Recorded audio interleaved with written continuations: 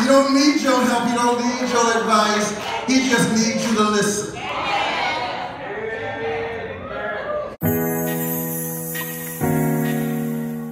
I'm going to get in trouble tonight, but it's going to be all right.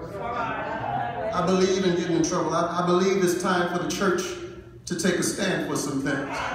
Go with me to John chapter 10. I'll title it for you while you're looking for it. John chapter 10, beginning at verse 11. The title of this short talk will be, I Told You So. I told you so. Beginning at verse 11, and it reads, I am the good shepherd. The good shepherd giveth his life for the sheep. But he that is an hireling and not the shepherd, whose own the sheep are not, seeth the wolf coming, and leaveth the sheep, and fleeth. And the wolf catcheth them, and scattereth them. The hireling fleeth, because he is an hireling, and careth not for the sheep. I am the good shepherd, and know my sheep, and am known of mine.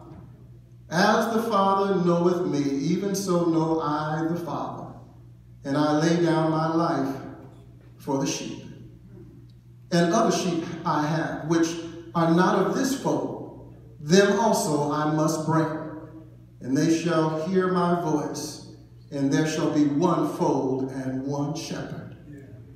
Therefore doth my Father love me, because I lay down my life, that I might take it again. All right. No man taketh it from me, but I lay it down of myself. Yeah. I have power to lay it down, and I have power to take it again. This commandment have I received of my Father. You may take your seats. I told you so. You've heard that statement before. Have you heard somebody come to you and say, I told you so? In other words, they should have believed you the first time you told them. You gave them warning. You gave them information that they should have validated. They should have been able to believe the declaration that you had made to them before. Yeah. So sometimes when you tell somebody, I told you so, you kind of getting smart. You ever gotten smart with somebody? I told you. But you told me. And I want to tell you that that's exactly what's happening in this passage. Yeah. Literally, in this passage, in the 10th chapter, mind you, the 10th chapter of the Gospel of John, and John is the only one who gets this message. Right. John is told that Jesus is the Good Shepherd. Not only is he introducing himself as the Good Shepherd, he points out what his differences are from a hireling. He lets it be known that his character is different than a hireling. And he wants us to understand that God is expecting him to be who he is. God is expecting him to be the only begotten of God, carrying out this great and awesome role to go and to die for the sins of the whole world. And it's an amazing thing, because you might think to yourself how strange it is, because some of you have probably struggled along the way in your faith, wondering, why is it that God needed to do it like this? Why did God need to send his only begotten son to come and be mistreated by evil folks? Why was it necessary to go this particular route? How come God couldn't just declare salvation? How come God didn't just say, it's all over, I'll take care of it from here? But no, God is so much God that he won't even let himself off the hook. God is so much God that he holds himself accountable. See, you got to get it like this. I want you to start looking at it this way. God is so holy that he's infinitely holy. Are you hearing that? He is infinitely holy. There is no uncleanness in him. And then on top of that, he's infinitely in love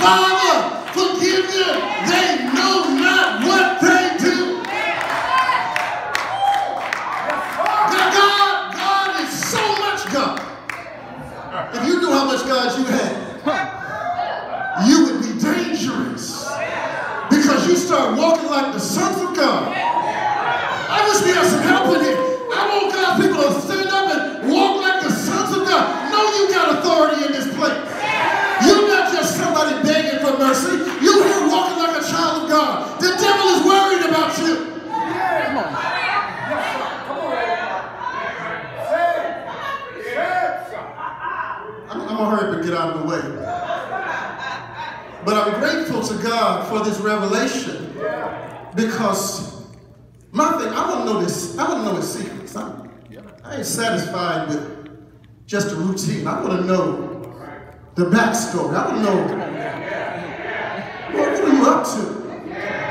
Why did you bother with me?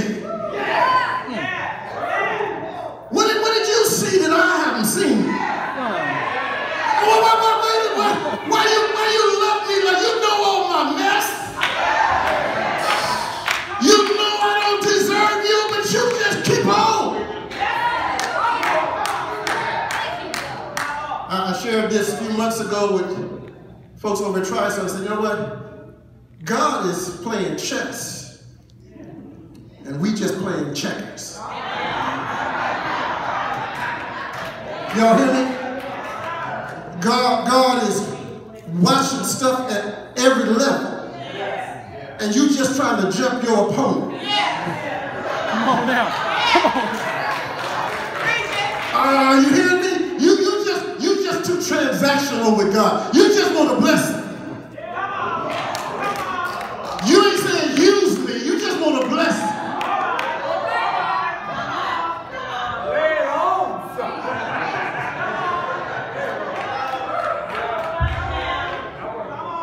I got to focus on one verse because I don't have time to preach all of this tonight. But take a look at verse 15. It says, as the Father knoweth me, even so know I the Father. And I lay down my life for the sheep. Jesus is trying to make us understand his relationship with the Father. He says the Father knows me. And I know the Father. And that thing I just shared with you, he knows that the Father is infinitely holy. And he knows that he is committed to doing whatever the Father tells him to do. And because that is the relationship one to another, that Jesus is operating 100% in what he discerns the Father wants. And can I tell you what the Father wants? You. He wants you so bad that when he looked at what his son was going to go through, he said, it's worth it. Come on now. Oh, you got to hear that? That you are so much important to him that every agonizing groan that Jesus gave, that every cry out that Jesus gave, that every drop of blood that Jesus gave, the Father looked and said, oh, it's worth it. I see what you're going to be when we get through with you. I wish I had time to preach this thing, but I got to rush to a close because something occurred to me, Pastor, as I was reading this thing. I was going through and he said, Father, forgive me. Father, forgive them, they know not what they do. Truly, I say to you today, thou wilt be with me in paradise. Woman, behold thy son. Son, behold your mother. My God, why hast thou forsaken me? I thirst. It is finished.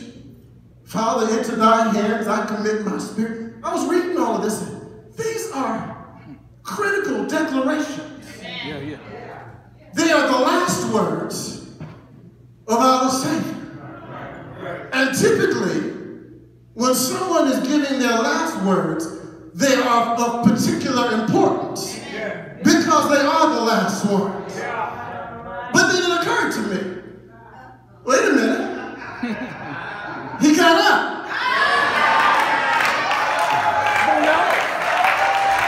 He got up! He got up! Yes, he did. So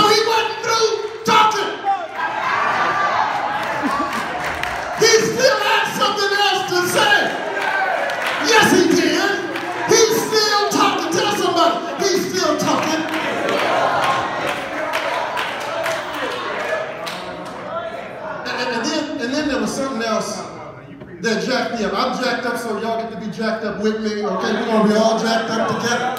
Because it occurred to me that while he was there on the cross, he was still the Word. He was still the Word. And since he was still the Word, if he didn't speak, could he die? If he didn't say, I thirst.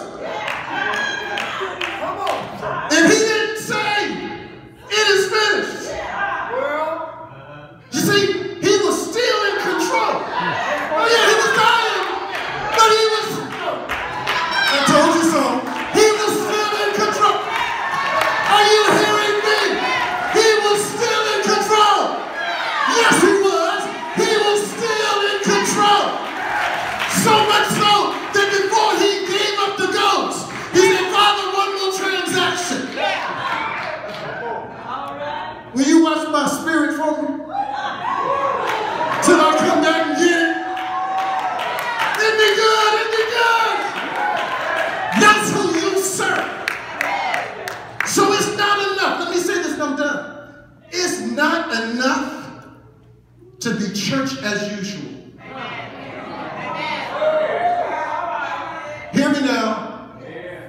The devil is running rampant in the world, and we sitting inside these walls acting like we scared. The devil is a liar. I want you to understand something. You need to go ahead and declare you love the Lord, and that you love him enough to get past yourself and anything else that is keeping you from serving him. You need to get to that place where you do what Jesus did. That I know the Father, and the Father knows me. He knows I'm going to do whatever he tells me to do. I got news for you. There's great blessings for the obedient. Hallelujah, there's great blessings. You need to hear this. Some of y'all been struggling with something. I want you to know whatever it is that you know you need to give it up. Give it up. Don't wait for permission. Just walk away. Do you know the difference between the thief on the left and the thief on the right? Can I tell you? The one that he said, today thou shalt be with me in paradise. The only reason why he could say that to him is because he repented. Oh, y'all don't want to hear this. Can I tell you what makes you a dangerous spiritual warrior? Is when you repent of that thing the devil been holding over your head. Don't let the blood go to having less effect on you because you won't repent. Go on and repent and let the blood be full strength in your life. Go on and let something go and receive your cross instead. Go on and let it go. You got so much God, and God is so much God that he tell you. See, God don't sell wolf tickets. When God tell you he's gonna do something, he put it in a book. So you devil, you want to know what I'm gonna do to you? Go read it. We serving a God who can handle his business. So why are you worried?